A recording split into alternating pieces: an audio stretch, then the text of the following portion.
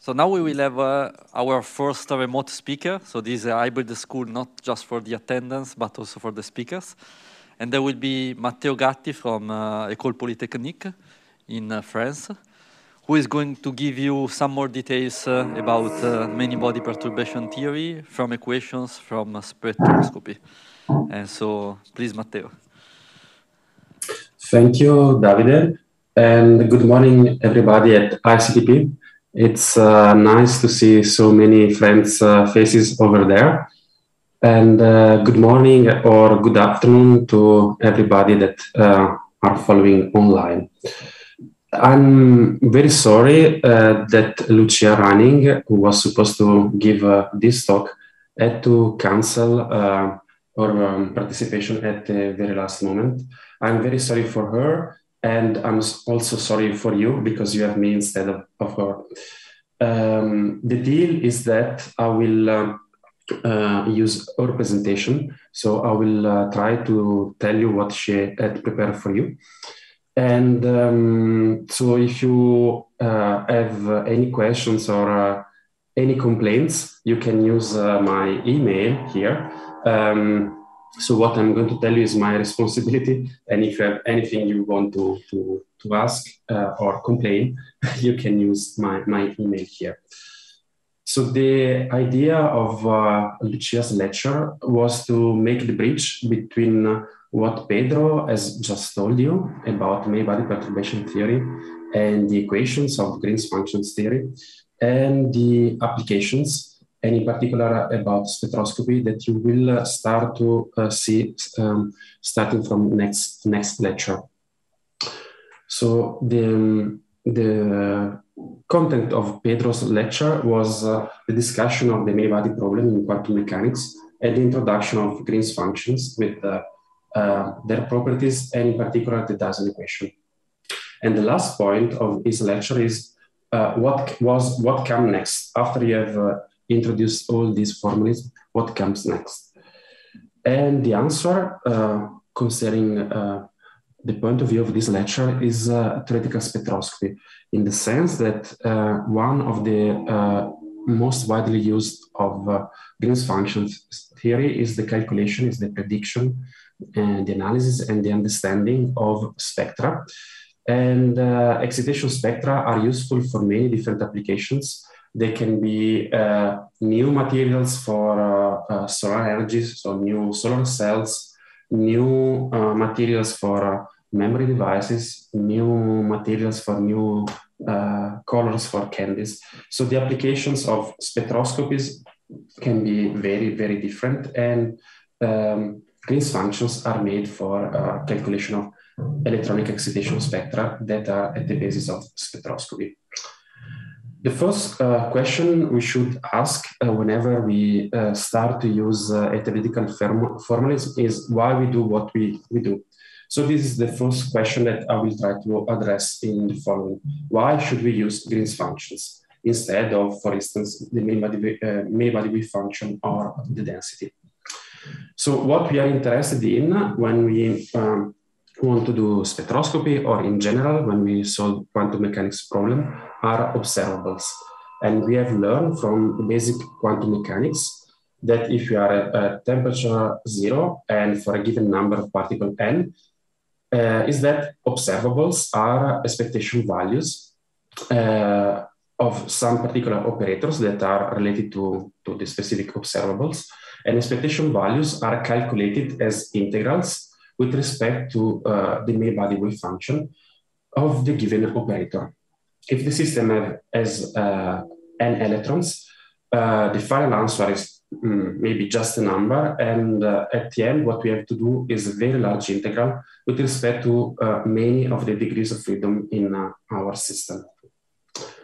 So this is a very complicated object, but in principle, if you know the many-body wave function, what is here is just a recipe that is telling you that if you give me the many-body wave function, I can tell you which is the observable that you are interested in. You have just to perform this very complicated integral. But this is a functional that is in principle known.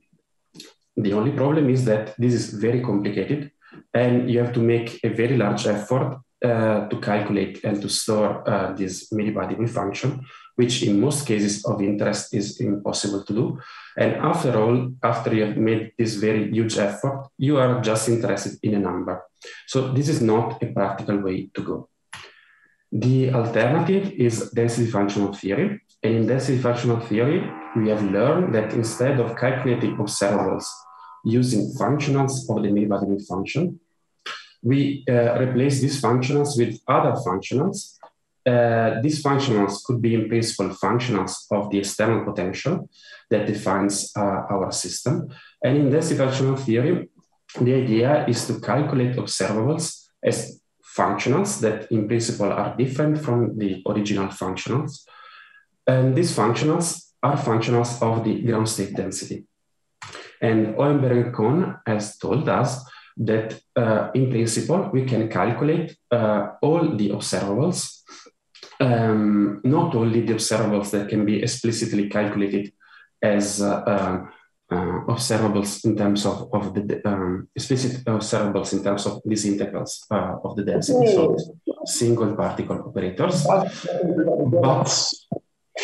but we can calculate in principle any observable as expectation value in the ground state wave function for, in principle, all the quantities that we are interested in. And this is in terms of a functional of the density, as I've just said.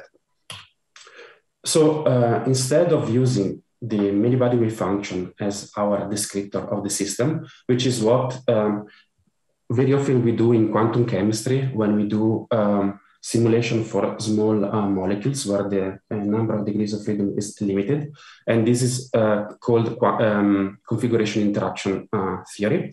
Or in the case of quantum Monte Carlo calculations where we make a stochastic estimation of this wave function. Instead of using this as descriptor, in density functional, we use the density, which is a more compact object, as our descriptor.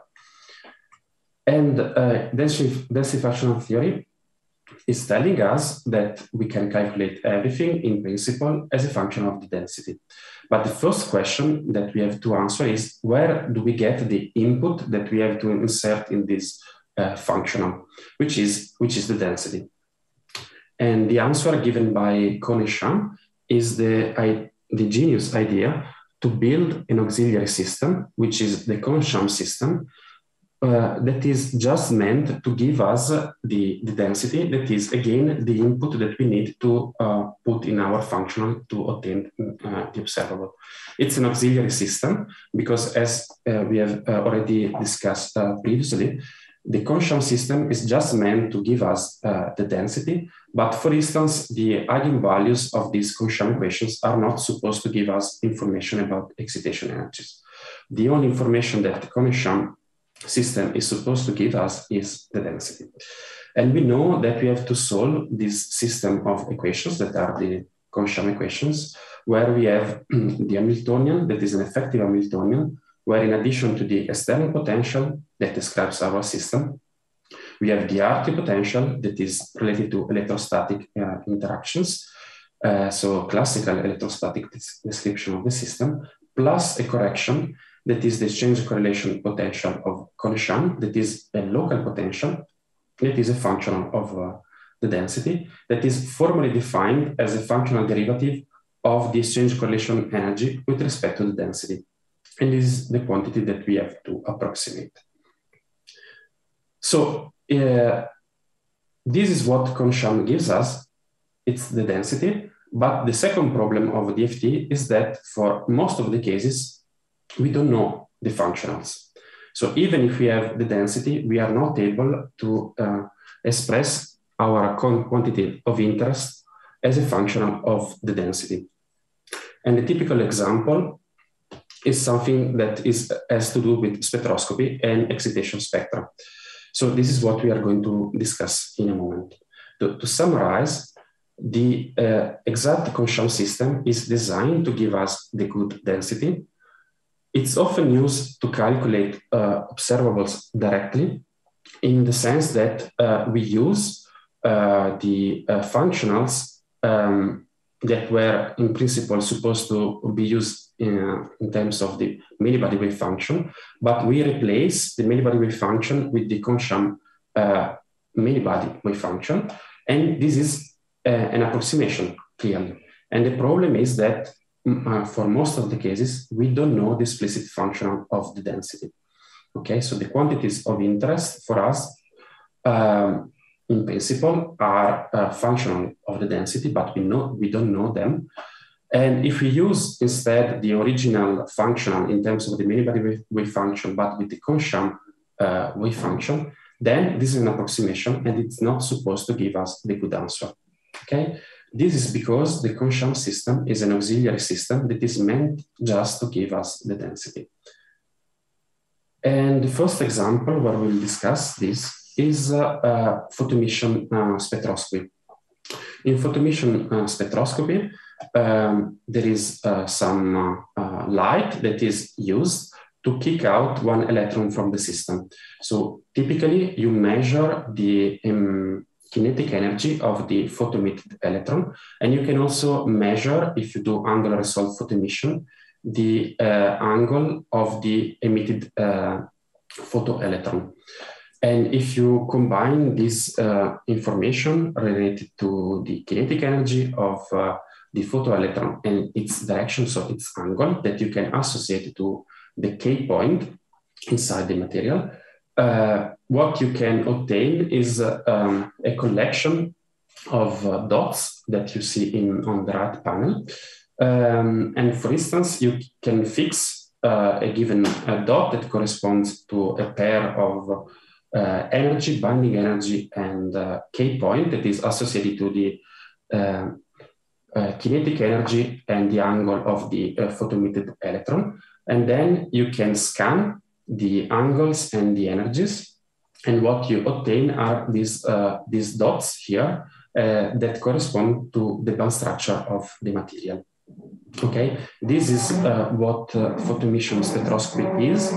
And if you combine direct photoemission that measure the occupied states with inverse photoemission that measure the the unoccupied states, you can retrieve the band structure of a material. So this is the experimental definition of a band structure. Now, in the independent particle picture, what you would obtain in the description of this experiment is just the fact that you think that you are removing one electron from the material, and this electron was occupying the single particle levels at different K points if you are in a solid. And so the description is just a collection of very sharp peaks. Mathematically, these are delta functions at the energies that were occupied by the electron before being emitted from the material. So this, again, is for direct photoemission, where you remove one electron from the system, you go from n to n-1. And this would be for the unoccupied levels for inverse photoemission, where you add one electron to the system. Okay, so this is the independent particle picture, just a collection of delta peaks at the energies of the single particle levels. And this is also what Kohn-Sham DFT gives us. And in particular, this is a comparison between the LDA Kohn-Sham band structure on the left and the experimental results in the center right panel. And you see that this is the band structure of bulk germanium. And in particular, you see here that in LDA, you obtain a band structure that has a problem, in particular around the band gap, because LDA is giving a metallic band structure. And this is the famous or the infamous Kohn-Sham band gap problem. It's the fact that typically in Kohn-Sham LDA, you get an underestimation of the band gap. And this has two reasons. First is that we are using LDA, that is an approximation of the exact Kohn-Sham system. And second, and most importantly, it's the fact that the Kohn-Sham system is an auxiliary system that, again, is meant to give us just the density. but it's not meant to give us the band structure and also the band gap. And this is also the case in if you have the exact exchange correlation potential. For instance, you can also think that you want to calculate the band structure of the homogeneous electron gas. So in this case, the LDA would be exact. Of course, the homogeneous electron gas is a metal, so there is no band gap, but you can still compare the band structure with more advanced theories like Green's function theory, and you would see that even the exact Kohn-Sham band structure, because LDA is exact, so it's known, is not equal to the exact band structure. So even if you have the exact Kohn-Sham exchange correlation potential, you don't get the exact band structure of a material. In the case of the gas, this can be proved directly because you have the exact approximation, exchange correlation potential, and you can have very good approximation for the exchange correlation potential in materials, and you would obtain also in that case that the band structure is not equal. And the reason is that, again, I want to stress the fact that we don't get the exact band structure because we don't know how to express the band structure in terms of the functional of the ground state density.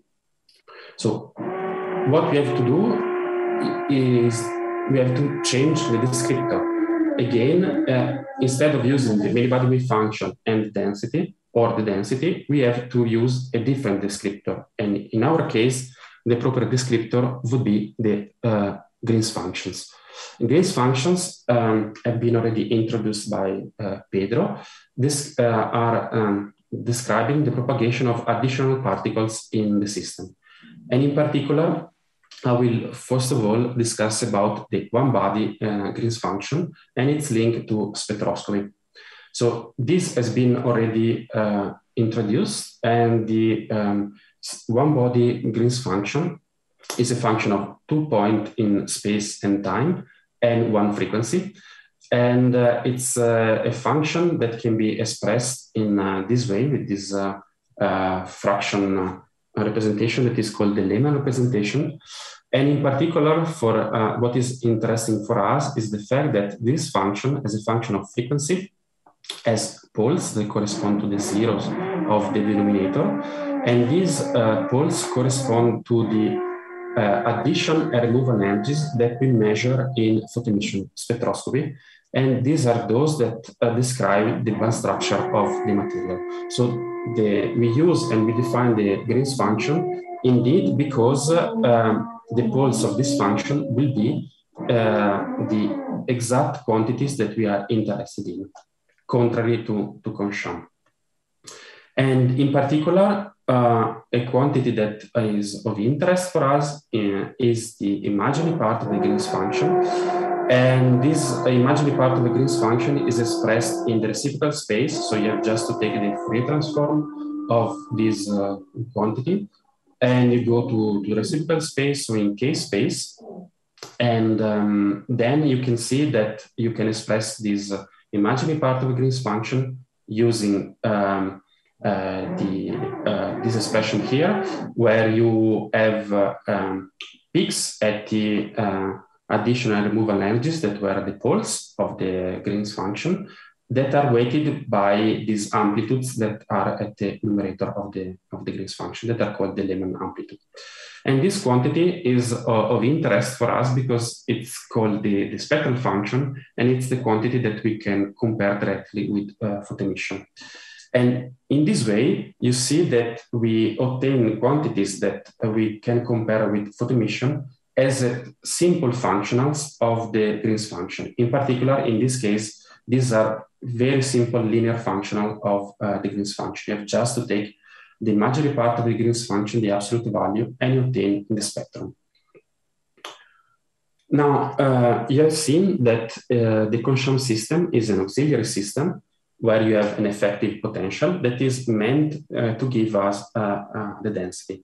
In the framework of Green's function and the one-body Green's function in particular, we have to generalize this idea of auxiliary system. And instead of having this local and real potential, that is the exchange correlation potential, we introduce a more complicated potential, effective potential, it is called the self-energy, that takes into account all the exchange correlation effects beyond the R3 description of the system, as in the case of the exchange correlation potential of Constant. But it adds more features, because this new effective potential is now non-local in space, so it acts as an integral operator with respect to the wave functions. And moreover, it's frequency dependent, because the Green's function is describing a propagation in time. So it is non-local in time. And if you take the Fourier transform, it gives us a frequency dependence. So the self-energy is not only an operator that is non-local in space, but is also non-local in time. And it means that all the quantities become frequency dependent, including the wave functions, the effective wave functions that are called the quasi-particle wave functions, and the energies. So this is just a new auxiliary system that is meant to reproduce the single part, the one body in Green's function, so a more complicated object. And this means that this more complicated object requires a more complicated effective potential, that is the self-energy. You have seen that the Green's function can be calculated as a solution of the Dyson equation. And this Dyson equation is just the equivalent of this effective equation that I've just written here. And the solution of this Dyson equation can be formally obtained as inversion of these operators, where you have the self-energy and a single particle non-interacting Green's function, that you can easily express in terms of the single particle energies that are the non-interacting energies. So this is a quantity that we are readily able to obtain, to calculate, and the self-energy is introducing all the effects related to exchange and correlation. And from the imaginary part of the Green's function, we can calculate the spectral function. So formally, this is the expression that is explicitly written in terms of the real and imaginary part of the self-energy. The self-energy is a complex object, contrary to the Constant potential that is real.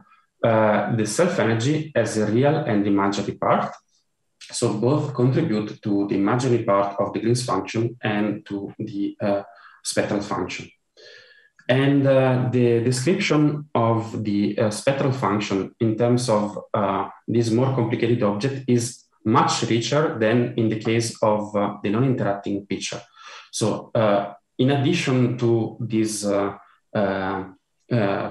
single particle levels, you have other features that are described by the contribution coming from exchange and correlation that is encoded in the self-energy. And in particular, the real part of the self-energy is renormalizing the energy of the peaks. So it's moving the position of the peaks.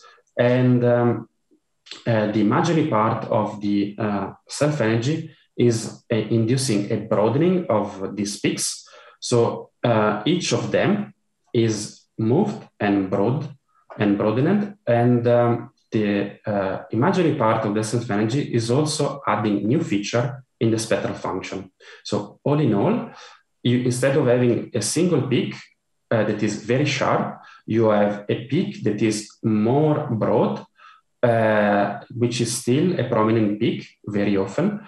And this prominent peak that has a different energy and it is a different broadening, it's called a quasi-particle peak. It's the dominant contribution in the spectral function. This is what still defines the band structure in an interacting picture. But in addition to this, you also have other features that are called side bands or satellites that are a pure effect of exchange and correlation.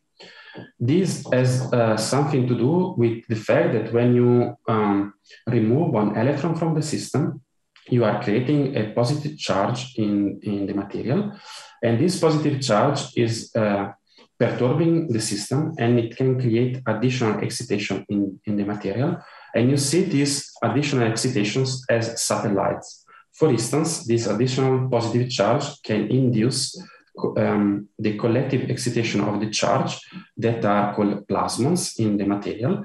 And you see these additional excitations as additional features in the spectral function. And these would be plasmon satellites. So these satellites are due to the coupling of the hole of the positive charge in the material and additional neutral excitation that has been created by the fact that this positive charge is perturbation in the electronic system. Again, this is a pure effect of correlation, and it cannot be captured in a single particle picture. So the description in terms of Green's function requires a more complicated object because it has to describe a richer physics, which is related to normalization, related to broadening of the peaks, and to the creation of these additional satellites. Now, all this is in principle exact for the one-body Green's function. And in the case of the one-body Green's function in this more complicated auxiliary system, we have the same problem as in the Consham system. We need to make approximations for this self-energy, this effective potential. The advantage of the Green's function framework is that we can define effective particles. For instance, we can define effective quasi-particles, and we can have an intuition of the physics that we want to describe. Instead, DFT is a many-body theory of a collective variables, which is a collective variable, which is the density. In DFT, we have Consham electrons, but no one has ever met a Consham electron. So it's not something that we can measure. We cannot use our intuition about the physics. This is something instead that we can exploit in terms of Green's functions. There are different ways to approximate this self-energy. One way of approximating the self-energy is very similar to LDA, and it's developed in the framework of dynamical mean field theory, where we express the self-energy as a functional of the local Green's function, where local means that we just take a particular part of the Green's function in a particular space, in particular in the orbital space, and we are interested just in this reduced part of the Green's function, and we express, we make an approximation of the self-energy as a functional of just this reduced Green's function. But this is not what we typically do in many-body perturbation theory and in what you will discuss in the rest of the school. Instead, what we do in many-body perturbation theory, we just follow the propagation of this additional particle that is what the Green's function describes. And you have already seen that you can follow these different stories that have to do with the effects that are related to the propagation of this additional particle, drawing Feynman diagrams. So whenever you have an arrow, this corresponds to the propagation of one additional electron in the system. And then you can think about what this is causing on the rest of the system. And this can be expressed in terms of interactions. So you have the Coulomb interaction that is represented by the dashed line. And you can think that this additional particle is scattering with the density inside the material. And this density in the language of Feynman diagrams is represented by a circle like this. So this corresponds to the R3 potential, the R3 term in the Hamiltonian. It's the scattering of the additional particle with the density. You can have exchange diagram like this one that corresponds to the Fock exchange in R3 Fock. And you have more interesting diagrams where you have more interaction lines. And in particular, we'll be interested in this kind of diagram where the additional particle in the system is polarizing the medium. And this polarization is represented here by this ring diagram, also called bubble diagram, where you have the propagation of one other particle and a propagation of a particle with the reverse sign, because the error in this way has a reverse sign, and this is corresponding to the propagation of one hole. So you see that you can understand this diagram as the fact that this additional particle in the system is creating an additional electron hole in pair in the system, and this is associated with the polarization of the material that is related to the fact that it's a consequence of the Coulomb interaction, and it's a consequence of the fact that the system, the medium, is seeing the presence of an additional particle in the material. And these polarization diagrams are those that are creating a screening, a reaction of the material for the presence of this additional particle. And all this is something that we have to take into account, and these effects are all encoded in the self-energy. Okay, so the self-energy is just a collection of all these possible stories that are that we have to keep track, and they are a consequence of the fact that we have an additional particle in the material. And the spirit of making approximations in the Green's function functional theory framework is just that we have to select the most important stories, the most important physical effects that we have to take into account. And in the physics of the GW approximation, in particular, we take into account in the self-energy, the exchange effects, plus these polarization effects, these screening effects. And the GW approximation is called GW because the self-energy turns out to be the product of the one-body Green's function and the screening Coulomb interaction W. And the screening Coulomb interaction W is screened by the inverse dielectric function. And instead of having this bare Coulomb interaction V, you have this screening Coulomb interaction W, and the difference is given by this inverse dielectric function that is describing screening. And this screening is related to this polarization, this creation of additional electron hole pairs in the material. So the GW approximation is describing the coupling of the additional electron or the additional hole with electron hole pairs in the material that are screening the propagation of this additional particle in the material. So Matteo, you can understand. Matteo, sorry to interrupt. We are reaching the question time, so if you have time for a few more okay. Slides, okay, thank you. So the GW approximation can be understood as the propagation of a boat on a surface, on the sea, on the lake. And this propagation of this boat is creating waves. And these waves are those that are describing this polarization. And this is in contrast to artery fog. And artery fog can be understood as ice skating. So you skate on ice and the ice is not reacting. So it's completely frozen. It's not able to polarize, to react for this perturbation. So in GW, you take into account these additional waves in the propagation. And GW is today the standard approximation to calculate band structure. And it's in very good agreement with experiments. So these lines were calculated in the GW approximation by Rolfing and Louis. And it's also correcting the artery fog overestimation of the band gap. Now, GW is not only able to calculate, to give us the band structures, but is also able to go beyond this quasi-particle description. And it's also able to give us satellites. And this is related to the fact that we can also calculate this frequency-dependent object that is the self-energy. And here it's an example, and then I will conclude with this. It's the photoemission experiment of bulk aluminum in the middle panel.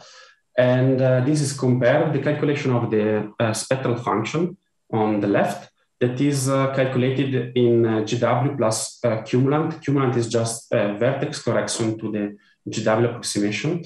But let's say this is a calculation of the spectral function. And you see that the main feature is this one that corresponds to the band structure of aluminum. So you have just a parabolic band. And in addition to this, you have replicas that are here, that are satellites. And if you measure the distance between the band and the satellites, these are equal to the plasmon energy of aluminum. So we can understand them as plasmon satellites. And you see that this GW plus cumulant calculation for the spectral function is able to capture the physics, but it's not in a quantitative agreement with the experiment. If you want to be in quantitative agreement with the experiment, you have to take into account all the phenomena that are related to the photoemission experiment itself. And if you do so, then you can get a good agreement, quantitative agreement with the experiment. This is what we have done in this right panel. And this photoemission spectroscopy will be the subject of the next lecture by Paulina, so you will get more details about this in the following. I will skip the discussion about excitons, but I'm sure you will have the occasion to discuss about exciton in the rest of the week. And I will just go to the conclusion, and the conclusions are the fact that we use Green's functions because observables we are interested in spectroscopies, the different spectroscopies are linear functionals of the Green's function. So these are non-functional of the Green's function. If you calculate the Green's function, you can obtain directly the spectra. And perturbation theory gives us a very powerful way to devise approximations because it's related to an intuitive picture of propagation of additional particles in the system, in the electronic system, something we cannot do in Conshan. And in particular, I've discussed the use of the one-body Green's function for electron addition and removal energy. And you will see in the following that you can use the two-body Green's function for the calculation of electronic excitations associated to absorption and other spectroscopies that are measuring neutral excitations like electron energy loss spectroscopy and elastic X-ray scattering spectroscopy. And the frequency dependence of the self-energy and other kernels brings us information that is beyond the quasi-particle picture. And with this, I would like to thank you for your attention. If you want to know more information on our activities, in particular on what Lucia is doing, you can look at the website. Lucia has also prepared an online Coursera MOOC on density fractional theory. This is the address. And there is also a book written by Lucia on many-body-perturbation theory on Green's functions and quantum Monte Carlo. And this is the book. And with this, I would like to thank you for your attention, and I wish you fun with Green's functions and the rest of the school.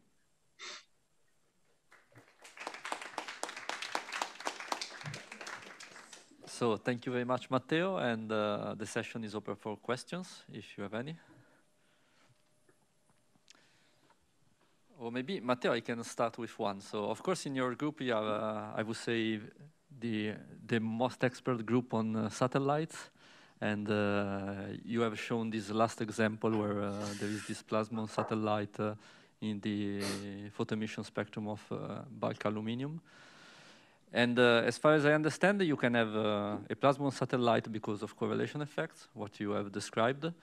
But you can also have some kind of plasmon satellite because of all the effects which we do not account, the fact that we compute the spectral function, but then the electron is going out and exciting possibly other excitations. So can you comment on that? Is there a way to disentangle when a satellite is correlation driven and when it's not? Yeah, okay. So first of all, we are not the most expert group on this, but we are one of the groups working on this aspect. And the reason is that satellites are a qualitative feature of correlation. So if there is no correlation, you don't have satellites. So this is interesting per se, because it's really a fingerprint of correlation. Yes, then to answer your question, yes. So in a calculation that is just a calculation of the spectral function, there is no photon energy dependence. So the spectral function doesn't depend on the photon energy. Instead, experimental spectra do depend on the photon energy. And there is always a contribution of the outgoing photoemitted electron.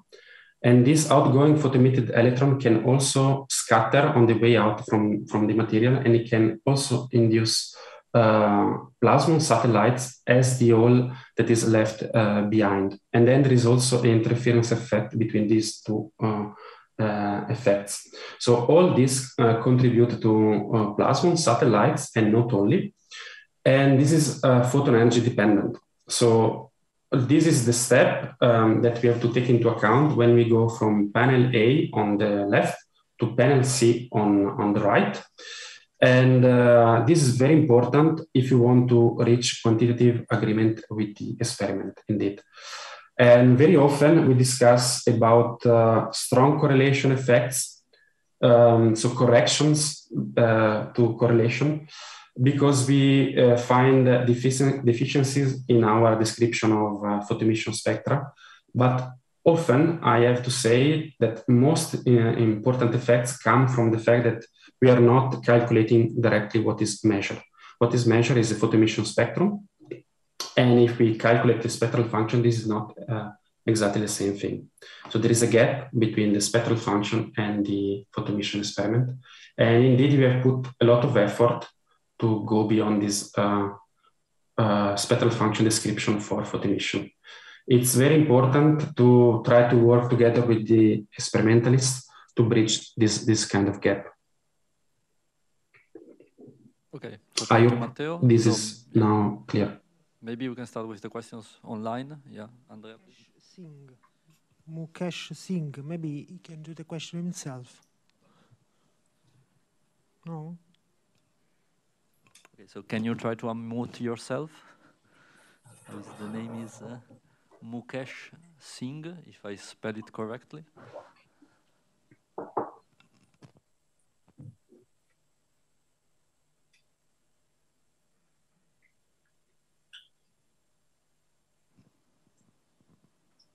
Okay, maybe we can read the question. So the question is, sir, how do we know that? How do we know what term should one use for the calculating self-energy? I guess that you are referring to this. It's so in principle, the self-energy is describing all the exchange correlation effects in the electronic system.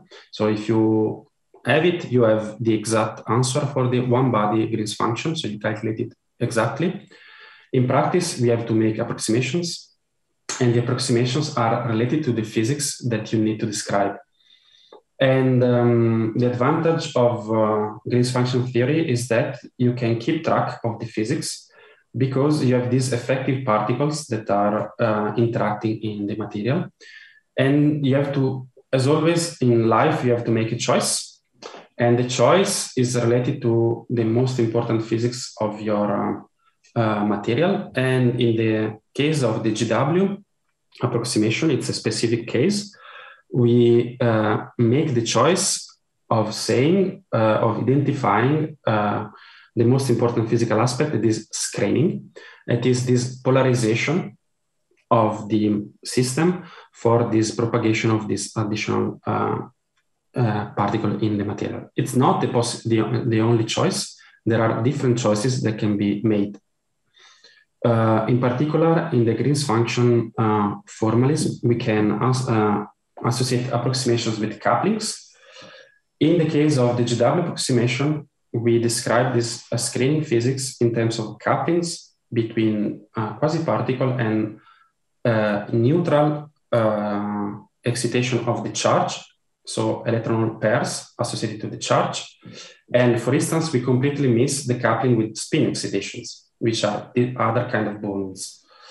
And so if your material, your system of interest has this specificity that this coupling is important, you should choose other diagrams.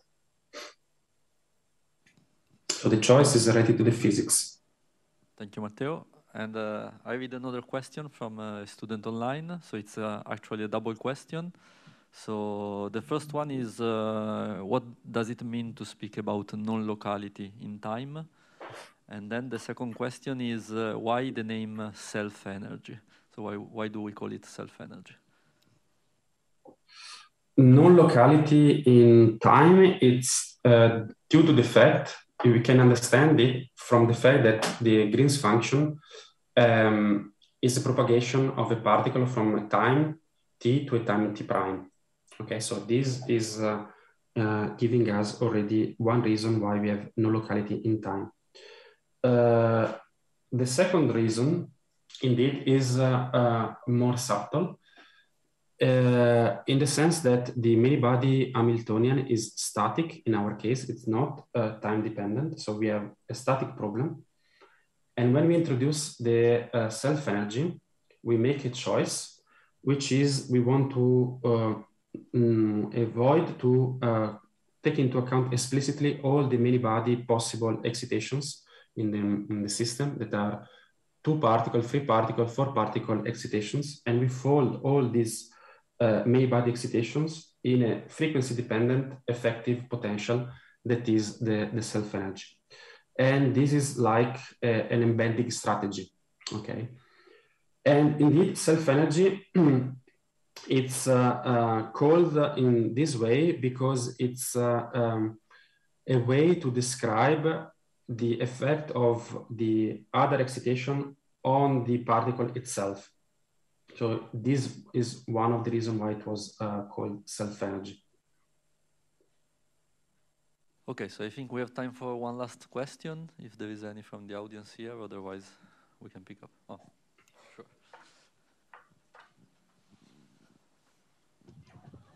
Hello, sir. Am I audible?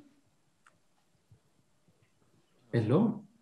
Hello. So my second question was that, let's say if we put the self-energy in quantum equation, will it improve the results? Will improve, sorry? Will improve the result, maybe energy and band structure. Okay. Again, it depends on what you are interested in. If you are interested in the density, the Kohn-Sham system is enough because the Kohn-Sham system is meant to give us the density. If you are interested in the band structure, you cannot use the Kohn-Sham system because the Kohn-Sham system is an auxiliary system. So it's a system of effective particles that are auxiliary particles that are just meant to give us the density.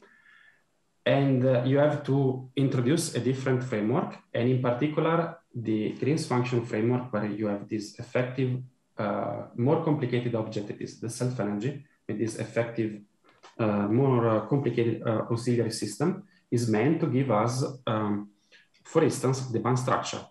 Then the quality of the results of this more complicated framework depends on the quality of the approximation for this exchange correlation self-energy. So if you make a good approximation for the self-energy, you get good results.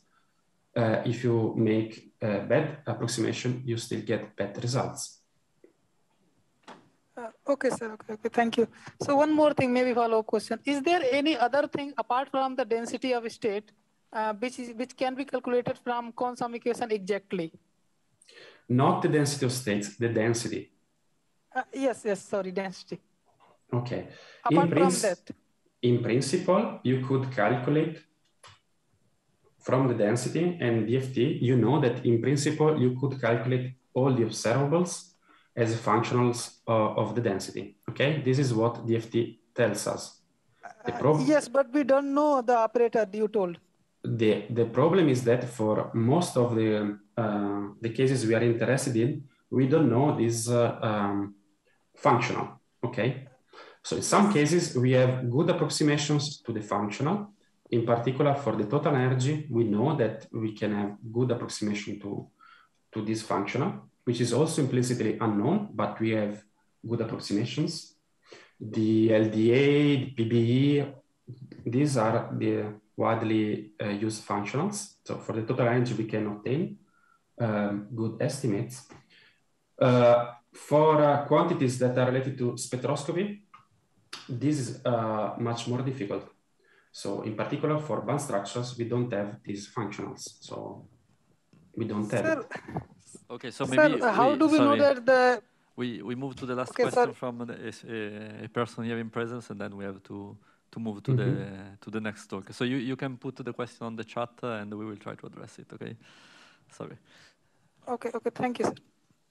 Okay, so how do you build this Green's function? So if from the equation you are showing, I mean, we basically compute this from the Comsham eigenstates. But like, so when computing this self energy, we do some Dyson expansion.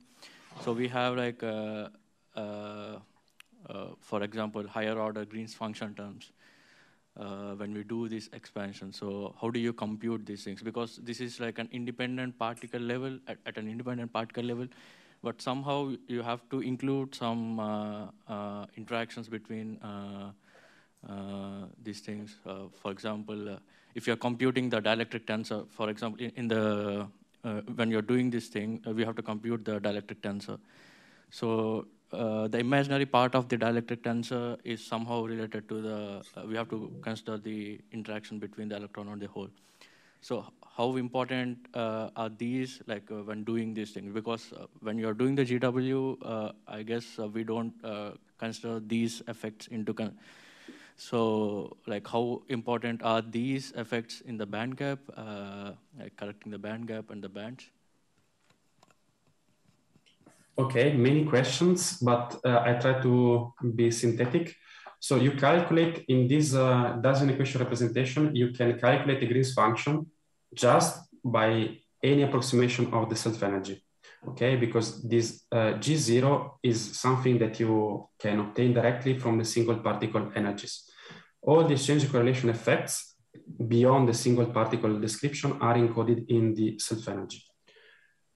So anything that is related to interaction is in the self-energy. Any approximation to the self-energy can be used to calculate the Green's function. How you do this in practice, you will see when you do, for instance, GW calculation in practice with Yambo. How this is important, the effect of the self-energy is represented here on the spectral function. So you go from this single particle picture where you have sharp peaks to this richer description where you have peaks that are broad and where you have additional features. How this is important for the band gap, I would say not only for the band gap, but for the band structure in general, and for effects beyond the band structure that are satellites. An example is here for germanium. So instead of having a metallic material as in LDA or a very large gap as in Artifoc, you are in much better agreement with the experiment. And the difference between GW and Artifoc is indeed screening. So you have to calculate the electric function that is the screening. And you will do this in practice. So don't forget to come also in the next days to the school. Okay, so thank you again, Matteo.